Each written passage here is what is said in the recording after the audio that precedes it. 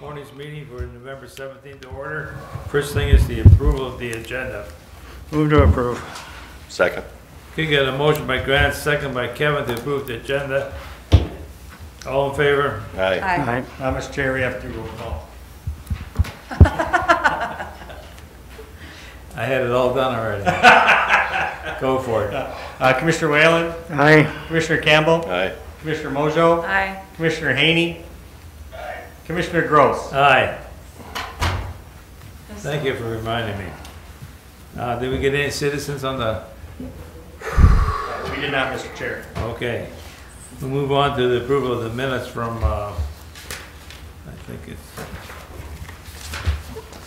Move approval. November the 3rd, excuse me. I'll second the motion. We got a motion by Kevin, second by Jenny to approve the minutes of November the 3rd. We'll do the roll call thing. Commissioner Whalen, Aye. Commissioner Campbell, Aye. Commissioner Mojo, Aye. Commissioner Haney, Commissioner Gross. Aye. And we'll do that with the bills also. The motion to approve the bills. Right here. Haven't seen him yet. Bills yet? I'll make the motion to approve them. Okay, you got 'em, okay. Got a motion to approve the bills. Where don't we have them? Well, yeah, they're not here yet. Okay, we'll get them later. We didn't get them in the email. Like Yeah, I'll second the motion. We've got them in the, Yeah. Okay, we've got a motion from Grant, second by Kevin to approve the bills and vouchers when they appear. All in favor, excuse me, roll call. Commissioner Whalen, Aye. Commissioner Campbell, aye. Commissioner Mojo, Aye. Commissioner Haney, Commissioner Gross. Aye. And with that, we'll go into staff reports. Kathy McKay, give our COVID update. You may be able to handle that all by yourself today? Oh, it's a challenge. I will try, Mr. Chair. Good morning, Mr. Chair and Commissioners. I did give you the handout, and I believe Commissioner Haney should have received that now from Clean. She was going to forward that on. It shows our Clay County positive cases. This was as of 11/16, is 3,841. That's in our Clay County. We have 50 deaths, so there's a few more than the last report. And our 14-day case rate per 10,000 people, again, that's the number we use with the K-12 schools, and it's 123.41. That's continues to rise as our numbers rise. So, you know, it's higher than we'd like to see, but that's the reality of what's going on in our communities right now. Minnesota has a positive case of 231 total cases, 231,018, 2,900 deaths, and they have a cumulative positive rate of 6.3%. On the back page of this, or on the second to the last page, I guess, we have Cass County numbers as well. They have 13,581 cases, 1,562 active cases right now, 105 deaths. They have a cumulative positivity rate of 18.79. For some reason, they did not have their 14-day case rate, so when I checked with the North Dakota Department of Health, they did not have that rate for this week. So that's usually what we compare their 14-day case rate with ours. So our numbers are rising, as you can see, numbers of cases. We have, you know, from November 11th, we had 3,839 total confirmed cases by date of testing. So our active cases right now are 847. We're still doing the contact tracing case investigation with Minnesota Department of Health. They have hired a number of additional people to do contact tracing and case investigation because there was really a backlog for a little bit. And we have hired 3 more in the last couple weeks to provide contact tracing and case investigation in Clay County, so we can cover a lot more of those cases. Those are variable hour individuals, so a lot of professors and other professionals that are doing that beyond their regular work. You can see the age range. The highest is, of course, that 20 to 24 range. And then we've got, there's a fair number of 15 to 19-year-olds, and then the 25 to 34. So those seem to be our highest ranges that are being affected at this time. I suppose that's pretty much the people that are out working and our students, huh? Correct, yes. The community spread is what we're really seeing when we're working with the K-12 superintendents and the higher ed. It's really, they're seeing their students and their staff really acquiring the infection in the community versus in their classrooms. So they are working, we're following the numbers, and I'm sending the community numbers weekly. I'm also providing information for them to make decisions on what their plans are. We just worked with some of the higher ed this week to determine what that will look like for them. They not only look at the community numbers, but they also look at what's happening in their facilities. Like the K-12 schools are really looking at what is going on in their school system. So the districts are looking at what the plans might be.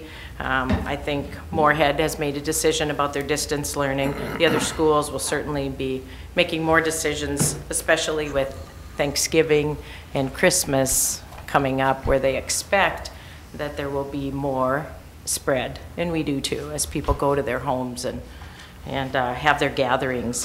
The governor just last week or the beginning of this week in their press conference now has decided that Thanksgiving gatherings should not be up to 3 households getting together. That was initially what they thought, small groups, but maybe up to 3 households, and they're dialing that back now. So they're really concerned about the growing numbers and the number of hospitalizations across the state of Minnesota, and of course with Sanford and Essentia. So they're dialing back to immediate households only. So that's their recommendation. It's not a mandate, but people need to adhere to some of those recommendations, especially if you have high-risk individuals in your families, because they're the ones that are concerning. So you want us to choose between our kids from now on, huh? Yes. Which one should come? Okay. Would you like some of mine? Decide who you're going to gather with. The difficulty, of course, with Thanksgiving is, you're eating, so you can't have masks on while you're eting. No, I understand. And you're talking, and maybe you're hollering at your family. That's even worse as you spread the virus. So the numbers are concerning enough where they're just kind of recommending to people that let's dial that back a little bit. So that's the current recommendation. It's very serious, yes. Yeah, it is serious, right. So the hospitalizations across Minnesota, they're way over the 90% hospitalization rate. I've been attempting for the last couple weeks to get the hospitalization rates, the percentage at Sanford and Essentia. I haven't received anything, but I understand their percentages are high as well. Well, I think let's stop there, because I think that's the most important thing that is one of the most concerning out of all of it, is that what is the hospital capacity and what is the ventilator capacity. It's no secret that they are nearing capacity. They're Right. no longer taking transfers from certain cases within North Dakota. So I think that the public really needs to, if there's anything that's a major shift specifically for me, is that we have almost as many active cases in Fargo and Moorhead right now as we have no longer needing isolation from this entire time in Clay County. Right. And if we are nearing a point where we have no beds, that's vitally important for people to know. Right, and we will get that information out on the website. They don't have it on any of their sites, and North Dakota Department of Health doesn't have it on their site. They have generally the hospitals across the state of North Dakota, but they don't have specifics. I talked with our Minnesota Department of Health epidemiologist to see, and they no longer can cite specific hospitalizations and numbers of Clay County residents. I just got that this morning, so he can't specifically give me. That's a decision that the State Emergency Operations Center has made. So we have a meeting tomorrow with Sanford and Essentia. So, you know, we hope to get some information from them. They aren't posting a lot of that, and I haven't been able to receive that from the North Dakota Department of Health. So, unfortunately, I've been making many attempts to get the information. Well, but- and I don't, and that's not being critical of you, Kathy. Sure. I think it's because Sanford is doing what they can to deal with the onslaught of cases that they're Right. dealing with. And so I think they have far more important things than to get a certain number out. Right. What I'm saying is the public that's watching this needs to know that we're at a critical level with the availability for you to get into a hospital if you do need it. And that's scary. Yeah, and I think that Sanford has also, and they've also had an expansion, or will have expansion of beds to their Broadway site. However, its staffing is still an issue. They have a lot of individuals, again, affected by COVID or quarantining. So there's a number of situations where they're really short-staffed. So they're trying to hire as many staff as they can, particularly nursing staff is at a shortage. So they're really trying to get more nursing staff and they've put the message out that they're really trying to hire more. So, and then I just have one more thing, and I'll let you finish your report. Sure. I had asked you late last week about the triage that had been set up at the Fargo Dome, the beds for the onslaught of cases because of COVID. That was taken down early into this. Yeah. And I'd asked if there were plans to put that back up. And you told me no, because there is not staff capacity to do so. Right. And that's something that I've heard in the community, people saying, well, why don't they do that at the Fargo Dome? Our health workers are so strained because of the amount of cases. We can't do that. And Right. that people need to know this. right, yes.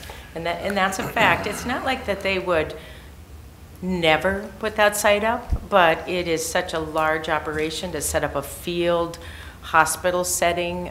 It is just like Commissioner Mojo mentioned, it's the staffing. They have to have people if they're going to set up the site, and they took it down. So to ramp that back up with all of the supplies and beds, et cetera, is a huge undertaking. So it isn't that they would never do it, it's just not currently right now. That's the plan. They still have beds on their North Campus, so hopefully they'll, I'll learn more, and we'll post the information that we can provide on our website and on our Facebook posting. So we'll get more information at our Red River Valley Task Force meeting, which is tomorrow, and Sanford and Essentia have representatives on that group, so we'll get more information from them. I wanted to let you know about the vault testing. So we still have that site in Moorhead, semi-permanent site. And the last, so it's been going since middle of October. So our last week of November 8th, we've tested 4,032 tests. 2,200 of those were our Minnesota residents, and 1,800 were other residents, mostly North Dakota. So the positivity rate, the number of positive results out of that 4,082 was 843. So that positivity rate is 21.09. So it's been running. The last week before that, it was 22. So the thing about that site is it's a really good option for people to get tested. There's no criteria. It's free to individuals. They'll take your insurance card and they can bill insurance, but there will be no bill to individuals.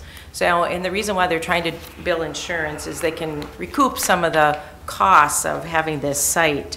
So it's a really good access for people in our community. There's also a swab testing site in Fargo, so that's an option as well.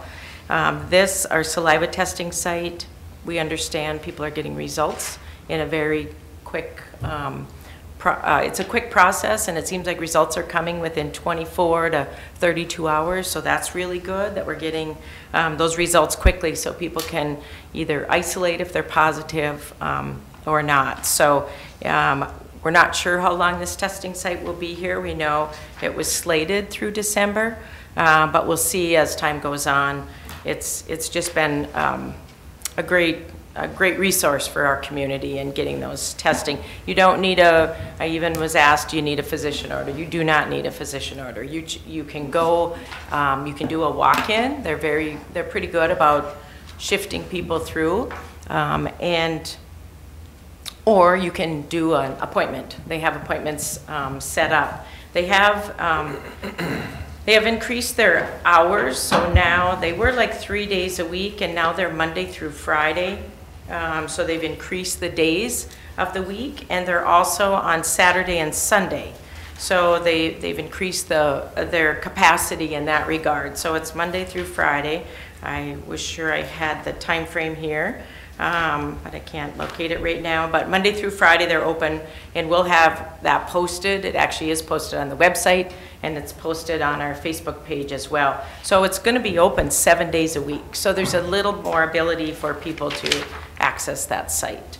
So that's good. Before it was 5 days a week, I believe. So I apologize. I don't know where I put that number, but it will be posted so people have better access to that site.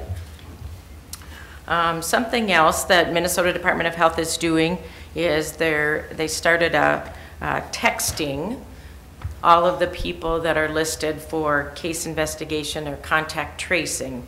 And the reason why they're doing a text message is because we're having a lot of people that don't answer their phones. They're worried about a scam, or they're just unsure about the number. So we're missing people in following up when they don't answer. We can leave messages, but we don't get callbacks as well.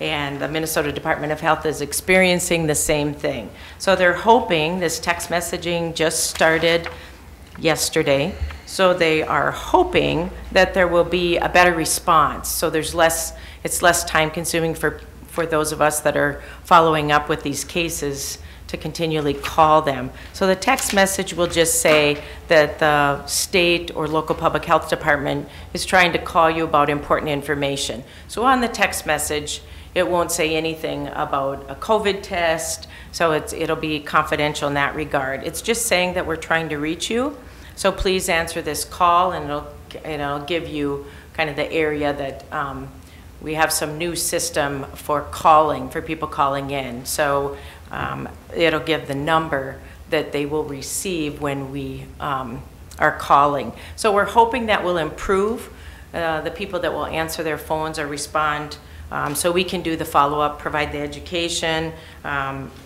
It's hopefully going to be an effective system to get that text message. So Minnesota Department of Health is texting everyone.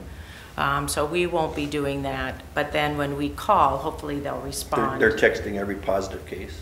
Yeah, they're texting every positive case. So, and then we'll be able to get also those contacts once we call them. So we're hoping to capture a few more of those cases that we're missing. There's a lot of cases that just will not return their calls and won't answer their phone.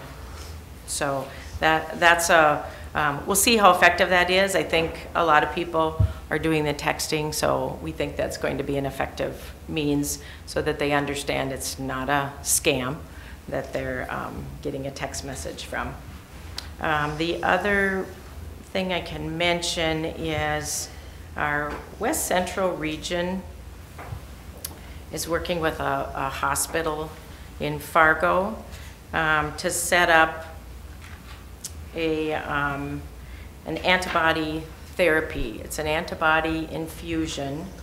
They'll be getting the antibody infusion stuff from, it will be shipped to this facility in Fargo, but our West Central Hospital system will be providing, they'll partner so Minnesota residents can also receive this antibody testing. Now the FDA put out an emergency use authorization for this to permit this, it's a monoclonal antibody therapy. And so it's to help treat those mild to moderate COVID cases in adults and pediatrics. The pediatrics, you have to be at least the age of 12, however, to receive this, and you have to have a certain weight. I believe it's a little over 80 pounds. And so it's those that are high risk for, that potentially could have severe disease based on their age or underlying health conditions. So this will be a referral base, so there will be a need for a referral to this site by a medical provider. But that's just another means to try to assist in those that could go on to develop really an acute illness. Mr. Chair, is that a different therapeutic than the blood plasma? Yes, yes, this is a different process. So what I know is our West Central Coalition, Hospital Coalition, is partnering with a hospital in Fargo to support this, so those in the West Central region in Minnesota residents will be able to go to that site. Now, West Central doesn't believe that the information from the hospital system has been made public yet, so I'm just going to refrain from naming that, but that's supposed to be happening, as I understand it, this week. So hopefully that information will be out there, but and we'll share it as soon as we know that all that information from that health system has been made public. I looked and I didn't see anything yet, but that is coming, and that'll be a good. It will be good for our metro community, because it's not only the North Dakota, but it'll be our West Central. So would that be something, Kathy, that any medical doctor then could refer somebody to? Correct. Yes. So any individual's personal physician would have the ability, if he felt they met the criteria, to. Right, that's correct. They'll depend on those referrals, because it's really for those people that are really susceptible to developing a very severe. And is that something? Do we know? Is that this type of monoclonal, whatever you said that it was? Yeah. Is there an adequate supply of that? You know, I don't have the information on how much we're receiving, and I checked with my contact at West Central, and they don't know the amount yet of what the supplies will be that we're receiving. So they'll be providing more information once they receive that as well. So that's what we know right now. So it's an infusion. Mm-hmm. You'll be referred from your physician. Any medical provider can refer you. And so more information will be coming up on that. So we'll provide information. As we receive it, it should be out there soon, because my understanding was it was going to be coming this week, the supplies. Okay. So, I have a few more comments or questions, but I'll wait till you're finished with your report. Sure. Let's see. I think I want to say maybe that is all I had at this time, other than the governor's, message about, and he might have more information coming out on further restrictions because of the rates of infection and the deaths. So in the next 5 to 6 days, I expect, the condition to change rapidly, and so they're really monitoring this, and the governor will make the changes as he determines we need to. I mentioned the holiday guidance, so they're really just saying, be very conscientious about Thanksgiving, and as Christmas is around the corner, we'll have to be very conscientious about that as well. We do have a new, there's a new measure that MDH just put out, and it is the percentage of it's a risk assessment planning. So it's a percentage of risk percentage that one person in a group of 10 could be COVID positive. And so it's a new measure. We put that out on Facebook and on our website. But it's if you're attending an event in Clay County, So one person in a group of 10, there's a 46% chance that 1 in 10 would be positive. In Cass County, it's 50%, so they're pretty close. The 50% chance that one person in a group of 10 would be positive. So it's just another risk assessment tool that MDH is looking at. So attending events, and you're in a group of 10. Is that's different than I've heard that message before. So it's a percentage, 50% that 1 in 10 will have it. Correct. So is that the likelihood? Is it also then a 46% chance that if you're in that room, you're going to get it? Well, they don't go as far as saying that, but Right. you know, if But see, you hear different messages going on there, and I think you can probably have, if you have a room like we are here right now, and we're doing what you've told us to do. I don't have my mask on right now, I'm talking, but we're plenty of distance apart. Right. And then at the appropriate time, we do wear our masks when we get up and move around. But so just because you're in a room with 10 people doesn't mean you're going to have a 46% chance of getting COVID. Right. It's just the 46%. I'm trying to get rid, That's lessen correct. the fear a little bit here too, Yes. but it still is very.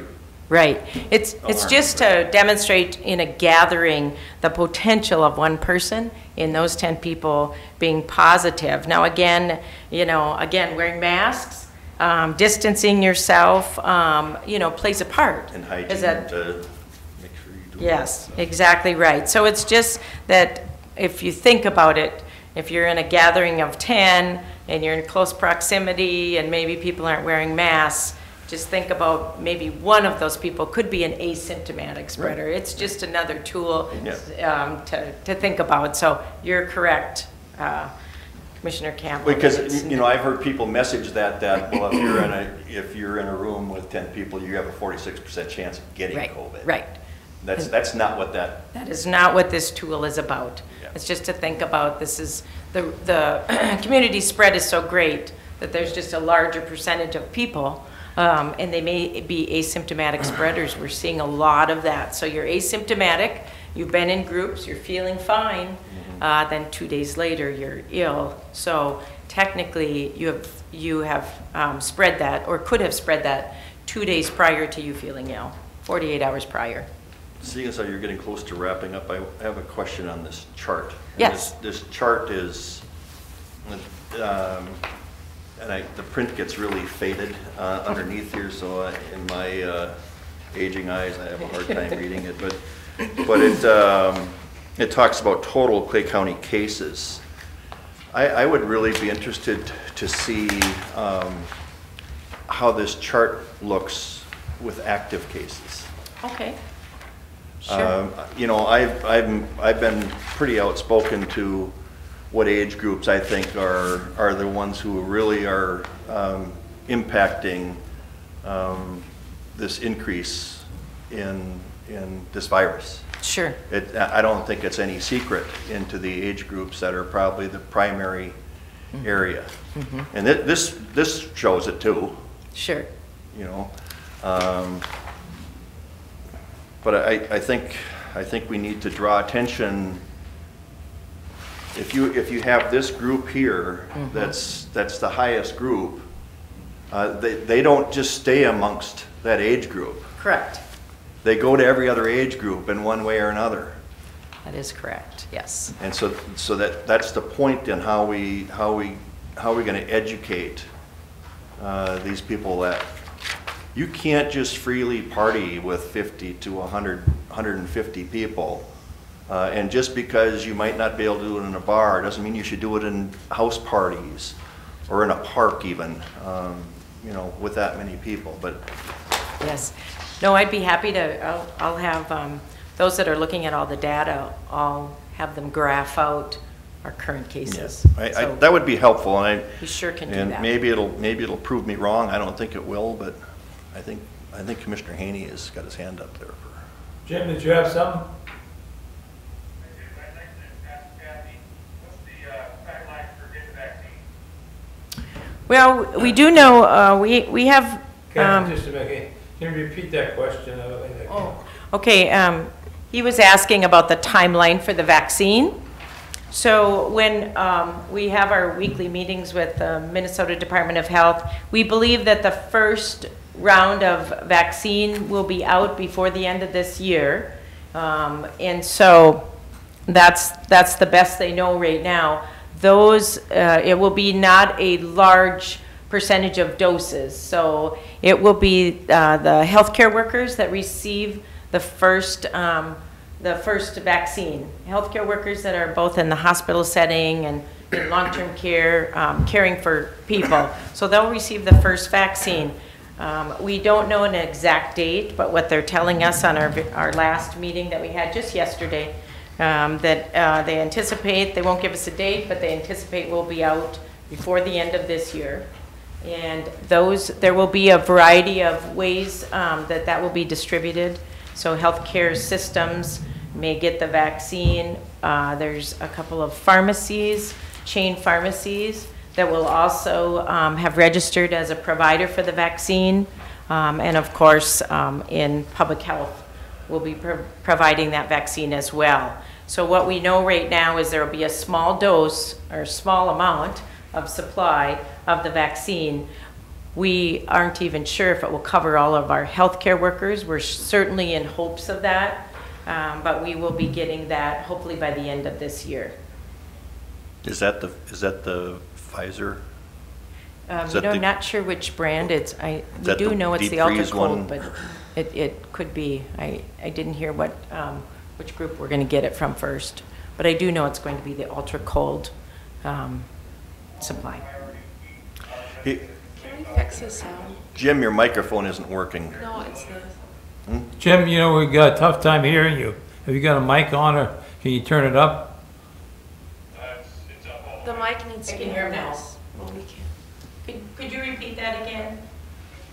Will the people in long-term care facilities be prioritized for the vaccine? So he was wondering about the people in long-term care facilities will be prioritized. It will be healthcare workers initially because they're the ones providing the care. So healthcare workers in long-term care facilities will be in that first group. Yes, the second group, once they receive enough doses for all the healthcare workers, the next group will be those that are in the highest need. So those will be residents of long-term care facilities, those that have high-risk conditions, those that are elderly. Those will be in the next grouping. Did that answer your question? Okay. Can we put a microphone on that laptop, Steve, or something? Like that one there? Because I think the sound's only coming out of the laptop. Oh, it's 100%. Okay. Yeah, so. Right. Is there? While we're doing that, Mr. Chairman, I just want to raise a little bit of information here because people at home don't see this and we're talking about it, and Kathy gives just the current weekly numbers in her report here, but in Clay County, as of the week of November 11th, we had 847 active cases. You go back to September 30th and that number was 204. So you can see what's happened here in this last month and a half. It's, you know, it's gone up 4 times. You know, and it's, if that keeps going, That's right. it goes to Commissioner Mojo's comments about what in the world, where are we going to put these people when they're really sick? It's very significant. So when people talk about they're kind of tired of this and tired of the masking and tired of the social distancing, we have to work through this. We're not done with this. There's going to be a light at the end of the tunnel, but we really have to be vigilant because our numbers are, just as you mentioned, they're going up, and that's unfortunate. We're seeing that in multiple places. So the only thing we have right now until we get the vaccine and get it to the general population, which will be a while, we really have to just be vigilant about about the social distancing Yeah. and in the masking in public places, and it's a concerning number. There's no doubt that. I don't You think know, there's- and I want to make one more comment to any employers who might be out there. If you have an employee who is calling in and reporting sick, please don't tell them to come to work. That's exactly right, and we are very clear with all of our case investigations and contact tracing. We're very clear about, if you're positive, you must stay home for 10 days. That's just a given. And if you're still running a fever or your symptoms aren't improving, you're staying home longer than that. And so many employees that we're working with are ensuring that either we send a letter, so public health is sending letters to individuals to tell them when they can go back to school or work. We're providing a lot of those, so workplaces are asking for when are you done with your isolation or when are you done with your quarantine. That's 14 days. That's if you've been a contact. We're also telling them when to get tested. If you need to get tested during your quarantine period, that's the 5 to 7 days after you've been in contact with someone. If you get tested right away, it more likely will be negative, and then it's a false negative. You may get infected in a few more days. So. I think most employers get it, and they're understanding this. I just happened to know this weekend of somebody who had several of the symptoms. He called his employer, and his employer said, "Come to work." And that's just unacceptable.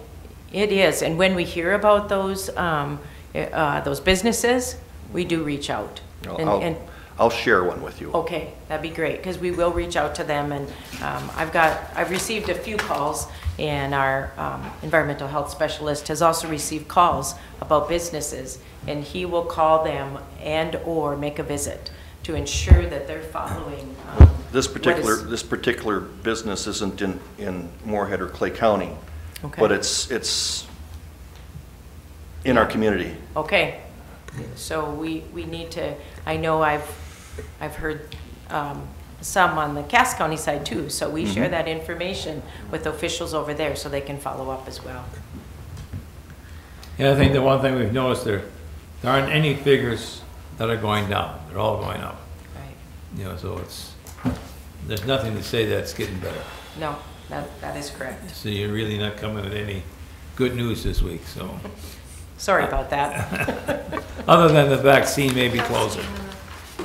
Therapeutics, I think those are important things. And I had shared on social media this week, I've been on quarantine 2 different times because of close contacts, and it is very difficult for a lot of people trying to manage what loss of income may be, or teaching kids from home. There is a huge strain on the community, but I think it's important for people to know that the more mindful you are right now of your actions and your interactions will help us to keep kids in school. It will help to keep these businesses open. It will help us to move forward. I've heard this long winter thing, we are going into normal flu season anyhow, so folks are getting sicker and maybe not outside as much, but the more we can do, you can do personally to limit your exposure, just helps everybody. And I don't want to be, that's government telling us what to do. It's not. It's just be careful. Mm-hmm. Commissioner Mojo, I've seen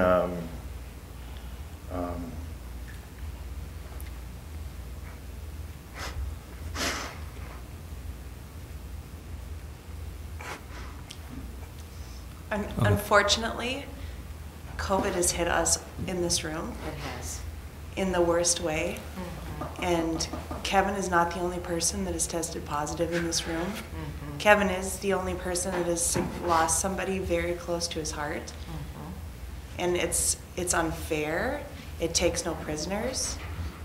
But he doesn't want to sit here and preach to everybody. Right. But it can hit you when you're not even expecting it. It can. And it can hit I've anyone. seen people who have suffered economically from it. You have a better chance of recovering economically than you do if you died. Yeah. And Yes. It can hit anyone at any time, and even those that take precautions. There's not 100% guarantee that you can prevent it either. I mean, we do the best we can. Masking, social distancing is our means right now, but it is not 100%, but it's the best measures we have before we get that vaccine. So those are what we need to do, and everybody needs to think about all the people they're around. I think that quarantine period is, it's so tough to understand sometimes. I mean, you may have COVID and you may have high fever, but you get over it, but you still got that quarantine period to wait out, but you feel good. So you think, well, I'm feeling good, I can go out. But you still should, go through your quarantine period. And I think that's where, I mean, I know I went through it.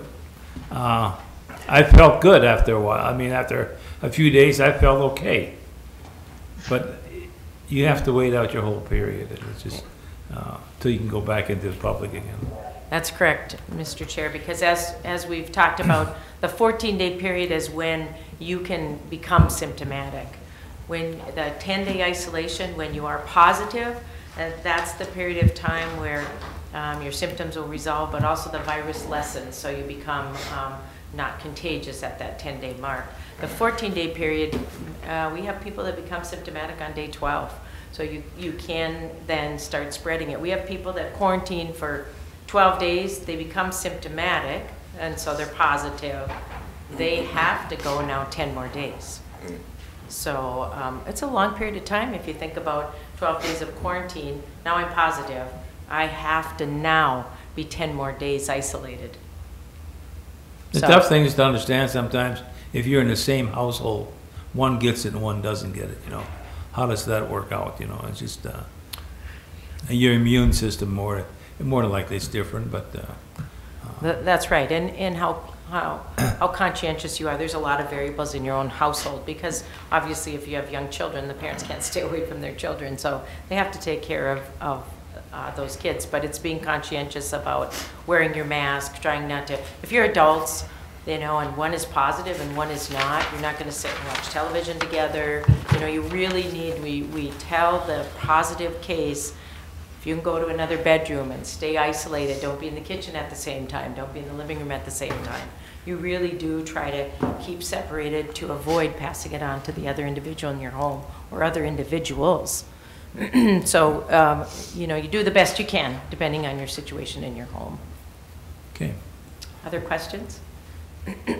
Okay, thank you for the update again, and Yes, thank you. very enlightening and concerning. Thank you very much.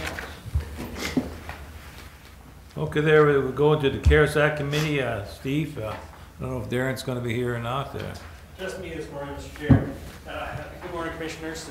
Just wanted to provide a brief update here on CARES. As we get closer to December 1st, we're wrapping up some of our committee work. We've been meeting weekly now instead of twice a week over the last few weeks, but that doesn't mean that there's not a lot of work that's going on behind the scenes outside of those meetings. We're working currently with our department heads and with Joe to ensure we get our invoices in for that December 1st deadline. Our goal is to try to have as many of those payments from our vendors that haven't been done to this point to you in bills and vouchers by next Tuesday. And hopefully just being able to wrap up a few minor on that December 1st meeting. It was a very exciting day yesterday. As many of you went out to the DMVA location at the Moritz Center Mall. That location did open. Overall it went pretty smoothly. We did have some issues with the state on the state level. Not only are we moving locations, but during this process the state of Minnesota moved from Min Lars to Min Drive, and there were a few different issues from the Min Drive perspective that caused a little bit of a delay for some of our citizens. But overall, I think it was very well received. We did add some additional seating about midday for our citizens to make sure that they didn't have to stand. But I think in talking with people yesterday when we were out there, I think they were very pleased with the space. I think there's many people that talked about just the atmosphere of the Morehead Center Mall was much different yesterday, just with the addition of the people, and so we're looking forward to continuing that relationship and working through some of the little hiccups, but it certainly was a very good day yesterday. And I would just briefly like to note to thank Lori and Chelsea Sylvester and her staff, Mark and Tim from our IT, and also Joe for making that happen. Basically, we tore down on Tuesday at 2 in the afternoon, and staff worked through Veterans Day and through the weekend to make sure that we were ready to go yesterday. And so we thank them for all their good work. We are going to be closing on the administrative building down in the South Morehead next week, a week from today, I think 2 o'clock in the afternoon. And we also are going to be wrapping up a number of our projects here on campus and on the 15th Avenue garage area by December 1st. Just to give you guys an update, we were having some challenges getting laptops and tech and some of the infrastructure in that we had this board had approved. The laptops did come in last week, and so we were pleased that they got in before the deadline. And then just last, we did the cities and townships CARES funding window ended on Sunday, and so the townships have until the 20th this week to return any funds that haven't been used to the county. And so the CARES committee again will look at what remaining requests that we have out there. If you do take a look at it, hand out the most updated graph. Right now, we have a total dollar remaining of $68,024. I can tell you that there are a number of different items that we have outstanding, and so that is kind of where we're at. And any additional funds that we would get, we would add to that dollar amount. And again, as I mentioned, we have some different ideas to spend those funds should they come in. So with that, stand for any questions. Sure. One of the things that I brought up at the CARES meeting was the potential for public information regarding donating COVID plasma for people who, it's a therapeutic that can be used. It's that the science isn't out on whether it works completely or not, but it's something that is certainly a tool that they like to be able to have.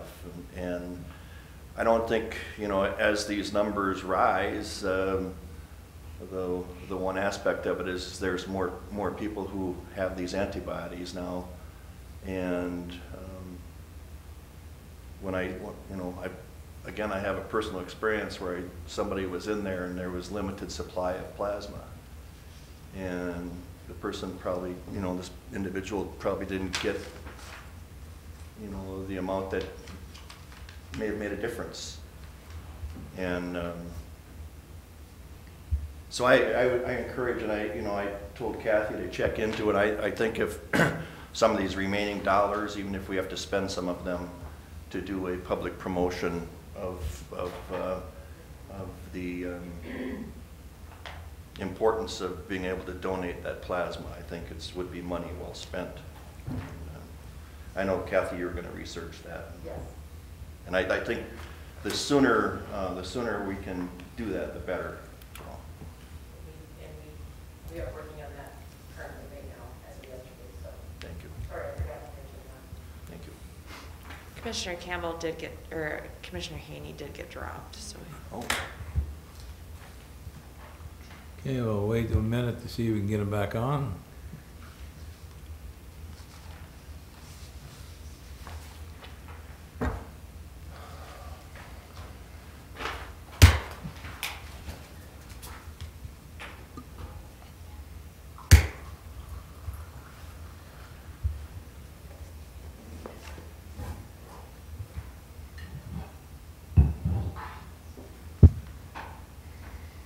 While that's waiting, you know, for those people that donate that COVID plasma, there's also a good financial deal for them, incentive for them to do it too. So it's not only are you helping those who are sick and suffering, but you're also able to. Is there a contact, Kathy, to donate, or? I don't have that information with me, but we'll provide that. There are a couple locations right in Moorhead that do it, and there's also some on the Fargo side. You know, but if we can get that on our website, that'd be. We'll post that on the website. Okay, I have one question on as far as these CARES Act funds. I know we're purchasing that building up there in 12th Avenue, and I know in our meetings now there's a lot of work yet to be done. I mean, you don't just move into those buildings. Is there CARES Act fund to take care of some of that reconstruction that needs to be done? Mr. Chair, no, there's not. In our discussions, December 1st is the cutoff for that funding.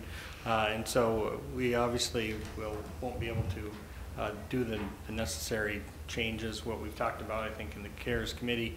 And I think briefly, at least during the board meeting, is that we would be looking to spend the reserve dollars to fit up the necessary requirements for that building. Okay, thank you.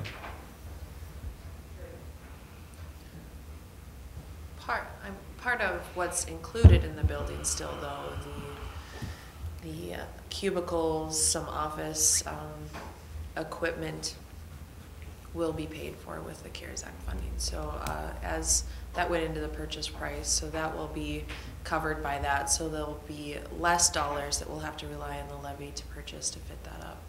But you're right, it is, there are some tweaks to the building to be made, and that will need to come out of reserves. Yeah, I think there's going to be quite a few tweaks to be made yet to fit everybody in there properly. Okay, go ahead. We lost Jim, I guess. The laptop is not, we're having technical issues on a reboot. There's help coming.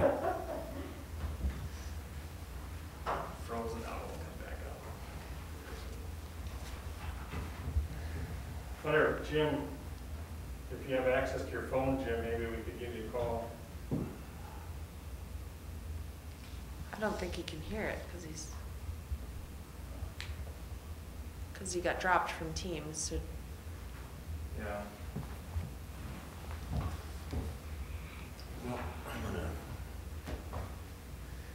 take a break. Okay, I think what we're going to do is take a short break for about 5 minutes. We'll be back shortly. Okay, we'll go back in session again, and I guess we're still, are we finished with the CARES Act update? Or you got more? I have nothing else, Mr. Chair, unless there's additional questions. Okay. Okay, with that, we go with Joe. Joe, you up there, okay. Requesting a Built Main's restructuring plan.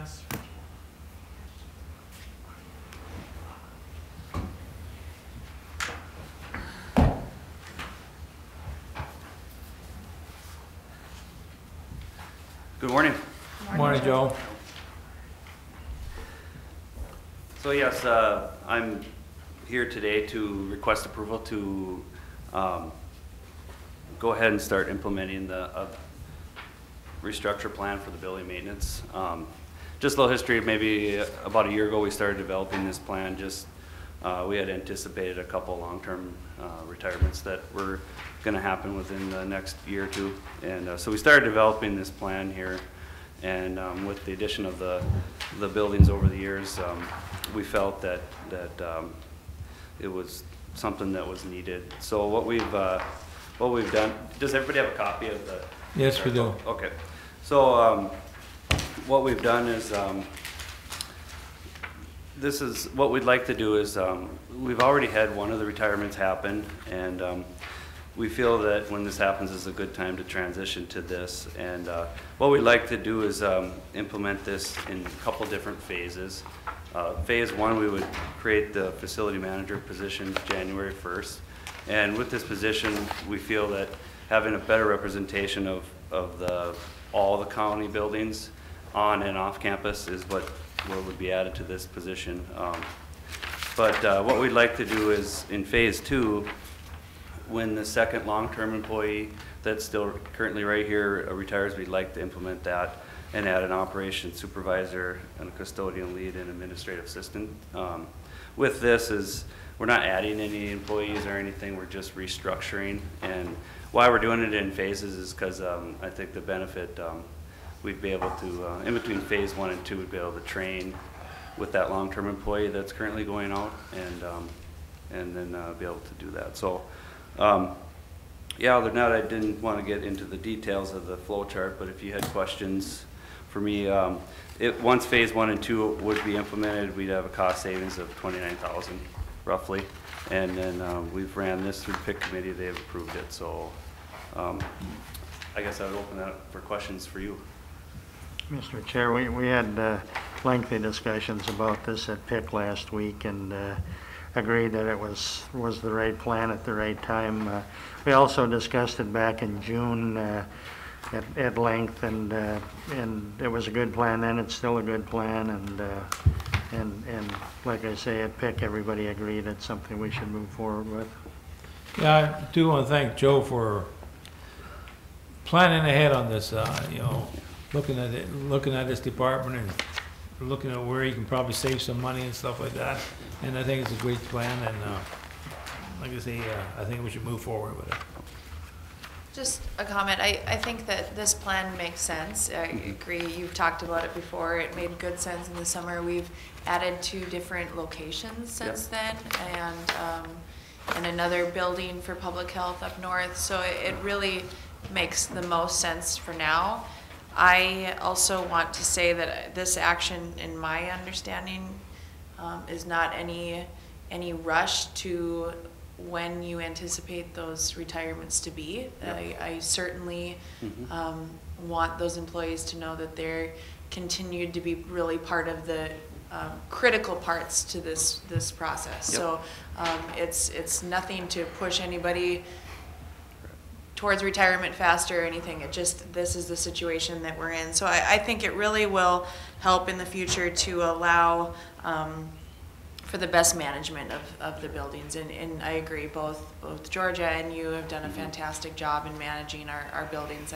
You've just done a great job. So thank you very much for that. Thank you. Yep.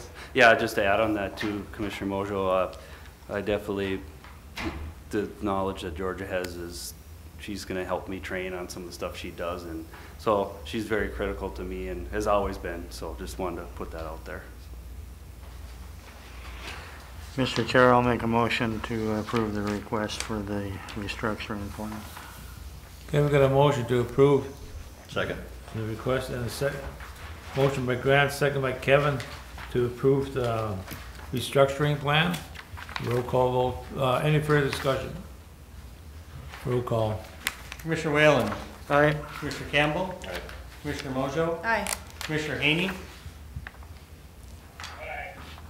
There's an aye. And Commissioner Gross? Aye. Okay. Anything further, Joe? Nope, that's it. I appreciate your support on this, and we'll get working on it. So. Hey, thanks for doing this, Joe. Good work. Okay, now we're gonna go into purchase some custodial equipment for the South Campus, or I guess we're gonna have to decide sometime what we're gonna call that building, but. We did have some discussion on that, Mr. Chair, Commissioners, and yeah, we'll be bringing forward something later. But yes, as you guys are aware, we've purchased the South Campus, and we need to outfit that with custodial equipment. Georgia has put together a list on the back sheet of $10,375 to outfit that building, and so the request before you would be to approve that. This did come to our committee and we looked at it, and it all seems to make the most sense for that location, so I'll make a motion to support. Second. Okay, we got a motion by Jenny and a second by Grant. I do have to say, I don't know, we're gonna move ahead with this yet, or are we gonna look at possibly comparing prices, whether we're gonna hire cleaning people or? Yeah, thank you, Mr. Chair. We have Georgia today. We're going to have some vendors go through the location just to look at a cost comparison. We felt that if that's a better deal, a lower price, that's certainly something we'll consider. We're not going to make any purchases here until that decision is made. We've asked our vendors to have their information to us by this Thursday, and so. In the event that it's determined this is the best price, we would make this purchase and would need to probably do that sooner than later. So we wanted to bring this before you this morning. But there is a possibility that we may be going down a different avenue. Mr. Chair. Yes. We also discussed that at our CARES Act, and a lot of the stuff is stuff that needs to be in the building, whether we move forward with a contract or not, and there is a deadline for the CARES Act funding, and so if we do approve this, and like Steve said, if it appears that this is not something we need, at least we could cancel the order. I'd rather do that instead of having to quick scramble to get board approval for this. Okay, I agree with that. Okay, we had a motion, I don't know who it was, Jenny and Grant. Any further discussion? Roll call vote. Commissioner Whalen. Aye. Commissioner Campbell. Aye. Commissioner Mojo. Aye. Commissioner Haney. Commissioner Gross. Aye. And I would just note, Mr. Chair, that this the funds will come out of the COVID infrastructure mitigation category. Okay, with that, we're gonna go into staffing at the detox center, and have Kathy back again along with Troy.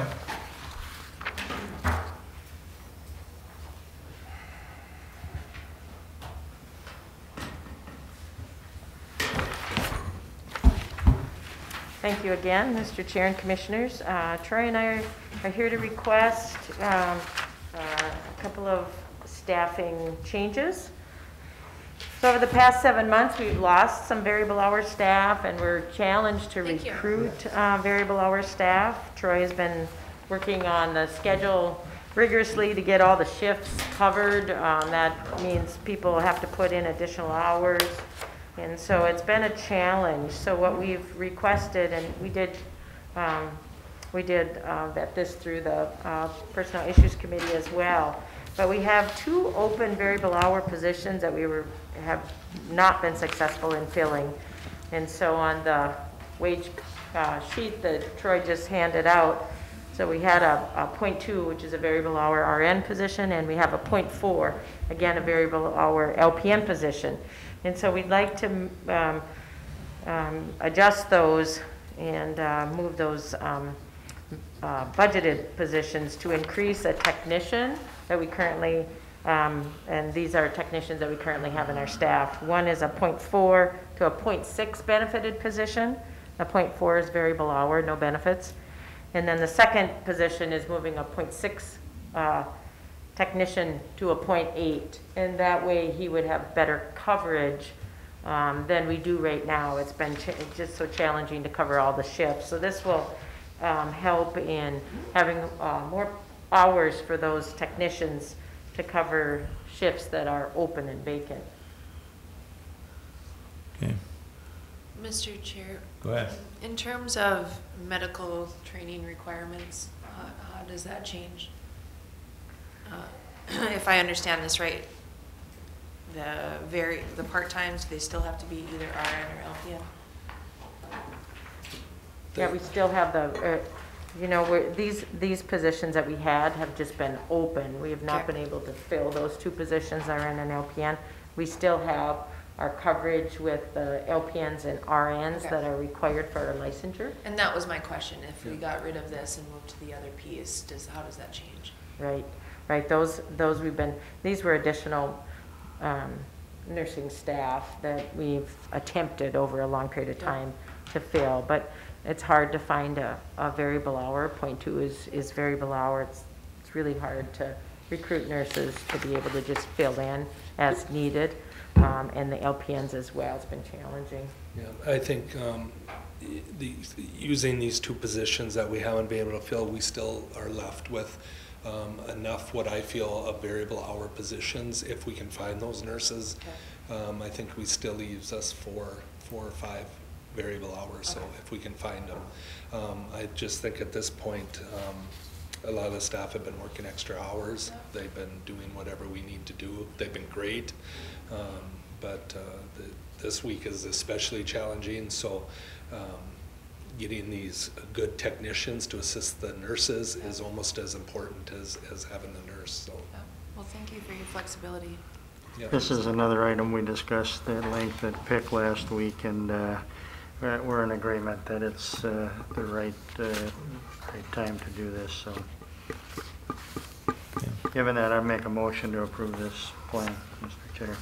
Second. We got a motion by Grant, second by Kevin to approve the plan for the restructuring of the public health. Any further discussion? Roll call. Commissioner Whalen? Aye. Commissioner Campbell? Aye. Commissioner Mojo? Aye. Commissioner Haney? You getting that? Okay. Commissioner Gross? Aye. And we're Okay. We're still operating at, less bed capacity just because of the staffing needs that we've had. So we haven't been able to operate in our full 16-bed capacity. So our hope is to eventually be able to expand that again, but we need people to do that. Okay. Thank you very much. Thank you guys for your support. Thank you for your work. Okay, with that, we're gonna go into committee reports. I don't know, Jim, do you have anything to report, or can we hear you? Yes, I can hear you. On Thursday last week, I attended the Clay County Soil and Water Conservation District meeting along with Commissioner Mojo. We heard other different reports, and that's my report.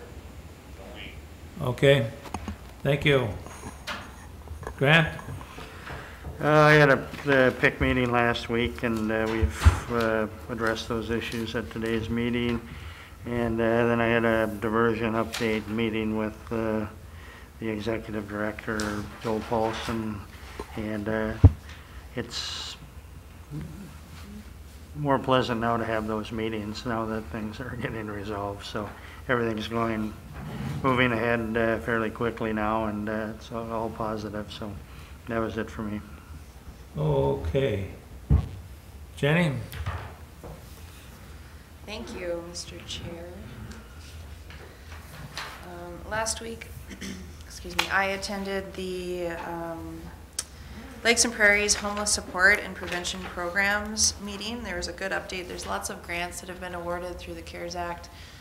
Specifically, Lakes and Prairies was able to secure an $800,000 grant to address those issues as part of the CARES Act that Commissioner Campbell and I are on. We were really happy to hear that they were able to secure that. So they're working through that. As you had a report from Steve on that earlier, I think they've only been able to pay out about 35 or 36% of that grant.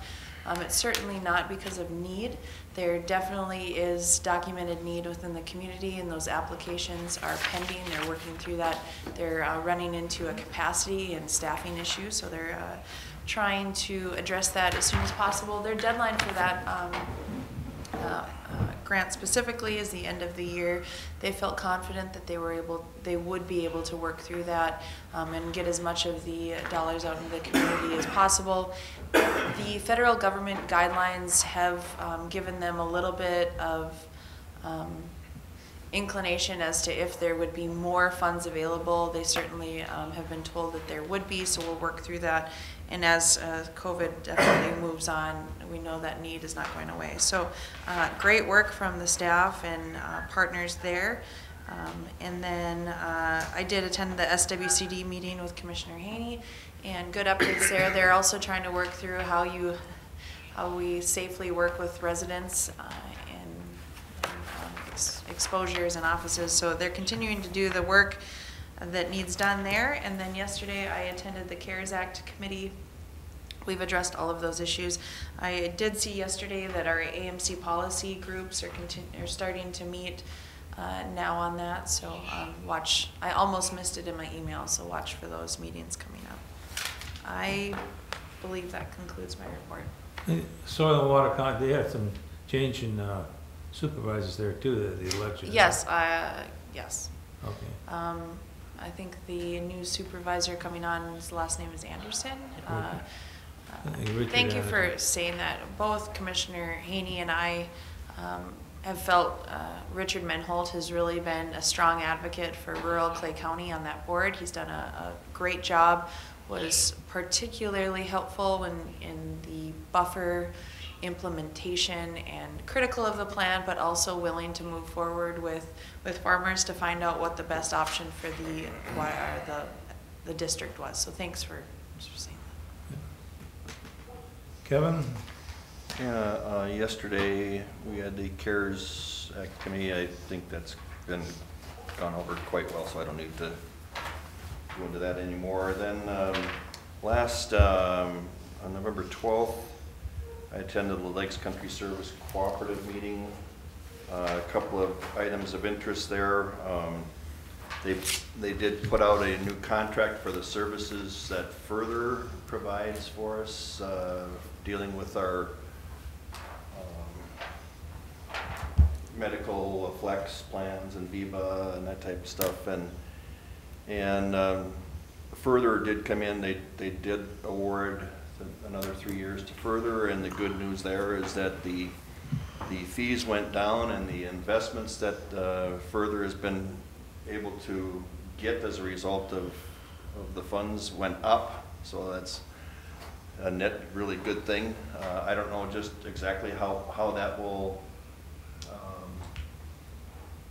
what the price per person that we pay for that, what those fees will be at, but I'm assuming it will certainly be no more, hopefully be less.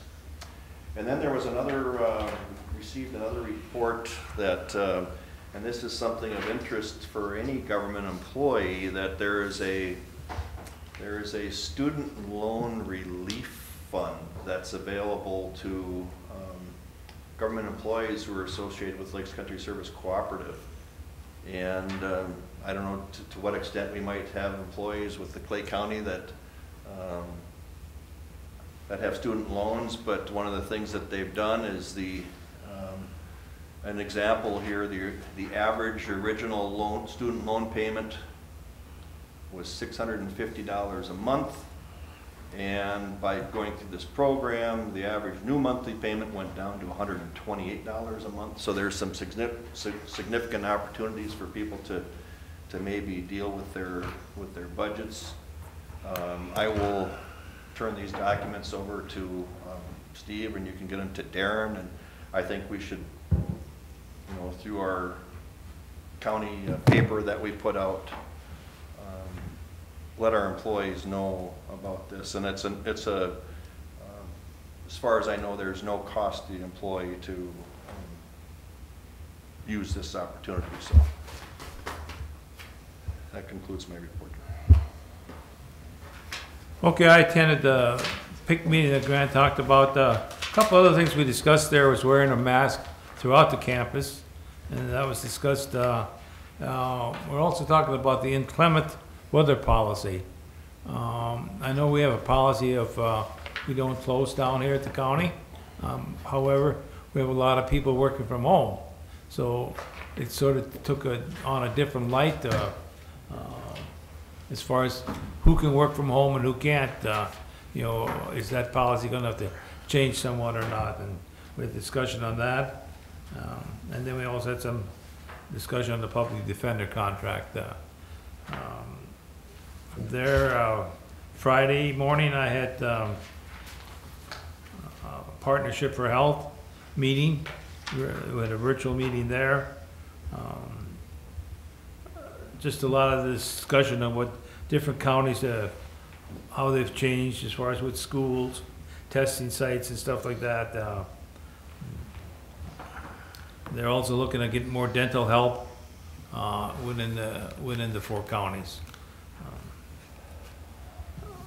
And I also was lucky enough to be, well, the chairman of that committee, so. Lucky, lucky. Let's see, building committee Friday afternoon and yesterday. We're gonna hear a lot more about this moving of this, out to this new building out at the 12th Avenue South. We're working with Clyde McCarthy, and he's come up with a lot of, I mean, we've given him information that we need, where, how much space each department needs, and he's come back with some very good information, how to place everybody into this building. There's gonna be it's not just gonna be a moving thing, we're gonna have to replace probably, put up some minor walls and stuff like that, and, but some of those cubicles that are gonna be left out there are going to be moved around, and there's gonna be a lot of work involved in that, to get everybody in there. Also Monday morning, I had a General Government Policy Committee, the AMC with General Government Policy Committee meeting. We had Chairman Paul, the House Tax Chair, Paul Margaret, talk and give a very good explanation on what their plans are and, well, how they're gonna probably have to go to reserves to even out their budget and stuff like that. And Senate Tax Chair Roger Chamberlain also gave a presentation there. One of Paul Margaret's pretty adamant and keeping a hold on a line on property taxes. He doesn't want to see any increase in property taxes. They feel like, I think they got $2.5 billion in reserves. They may have to dip into that a little bit. Okay, those are my meetings. Mr. Chair, kind of on last Tuesday, I participated in the PIC meeting that has been addressed. I also had a department head evaluation and toured the DMV at that time. Also talked that afternoon, talked with Greg Stroman from the Clay County Snowmobile Trail Alliance. They did receive their grant this year that we act as a sponsor on their behalf. And so we just talked about some of that, those issues. He also mentioned they're currently having discussions with one of our townships who's requested a change in the using some of the areas for the snowmobile trail, and so they're trying to work through that with our township. On Wednesday, had phone conversations with Matt Hilgarth from AMC, kind of about our CARES program, and we talked a little bit about a media request that they had about the deadlines and how impactful they are. I think that we've talked a great deal about that in our CARES committee. With, you know, we had hoped when the funding first came out that we would have a vaccine by now, and we'd be working through a mass vaccination with some of those funds, and so AMC's kind of leading that charge of the challenges that we have now with the funding being gone December 1st. What we'll need, I guess, once we do have those mass vaccinations in 2021. On the 12th, met with Brian and Tony on some of the closing documentation for the South Campus building. On the 13th and yesterday, participated in the building committee that Commissioner Commissioner Gross has mentioned, and also yesterday participated in the CARES committee that's been addressed. And yesterday went again and toured out at the DMV. Just to note, I think each of you commissioners will have received your a registration for AMC annual meeting on Monday, December 7th in the afternoon. I believe it's 1 to 4:30. If you're interested, let Clean and I know, and we'll make sure that you get registered. That concludes my report. Anything further? I think just to note that I think you had reported that Pangea would be online this year with the Historical Society, their cultural event that they have every fall. So you can go on to their website and follow all those stories. It's quite fascinating. Okay. One other item, I'd like to welcome Jenna to our meetings. She's going to be representing District 1 in the future up here in the commission. Welcome to the group here. Brian, did you have anything? No, thank you, Mr. Chair. Okay. We're adjourned.